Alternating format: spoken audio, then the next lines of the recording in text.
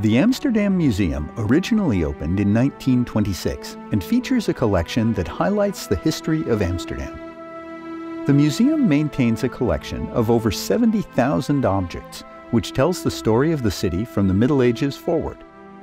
The display collection of the Amsterdam Museum includes paintings, models, archaeological discoveries, photographs, and artifacts not often discovered in history museums.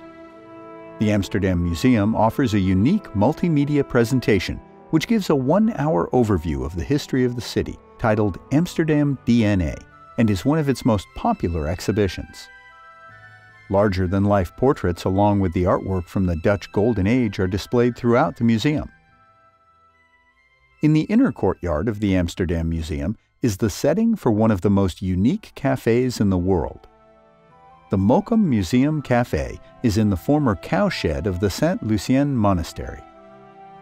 The monastery was built in 1414, one of 21 built at the time, and the building that currently houses the Amsterdam Museum was an active monastery until it became an orphanage in 1581.